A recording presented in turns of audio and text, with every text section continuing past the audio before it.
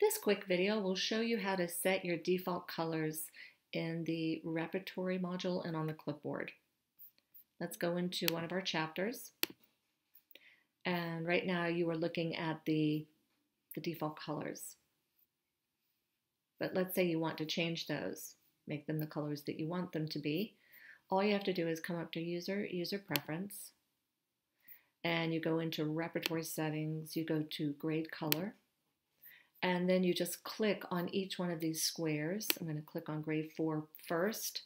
I'm going to make grade 4 somewhere in the red department. You just pick where on the color scheme you want to go and you click there and it appears here. This is what the color is going to be. Go to the next square, do the very same thing. Okay, and the next grade I'm going to make blue. Make it a pretty blue over here. This I'm going to keep black, maybe make it a little more gray. Do the gray. All right, so this is what I want, and I'm going to save it.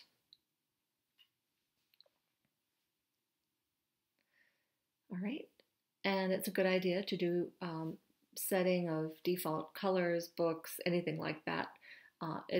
The beginning of the day, don't do it in the middle of a case. Your program will ask you if you want to restore clipboards, but it's a good habit to get into, to go ahead and do default types of things, in the beginning, not in the middle of the day when you've got clipboards and cases going down here. So I'm going to go ahead into Repertory module again, open that chapter again, and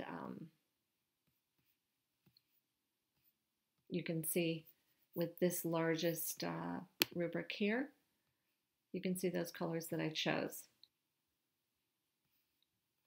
Let's put a few of these on a clipboard. I'm going to put that on the clipboard and that and that. All right, we got 3 rubrics on the clipboard. Let's take a look. Now, you see the colors here are not the same, and that's because user preference, go into the repertory settings, the colors. I did not hit copy to clipboard. Right now, if you remember, the clipboard has colors that are different from these. Let's look at that again. Grade 4 is, we'll turn on the numbers so that we can see number graph. Grade 4 is black, then we've got purple, then blue, then aqua. That's what I have right now. But if I want that to mirror the colors on my remedies, then I just need to go to user preference, grade color, copy to the clipboard, save that, and again the program will reload. And here's the message. Do you want to restore the clipboard? Yes, I do.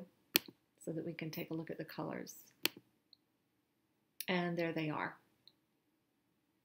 Now, if you would like your clipboard colors to be different from your grade colors, that's doable. You just come up here and you go to clipboard settings. Let's say I don't want this to be red, I want it to be green. So I'm going to do that. And I'm going to save it.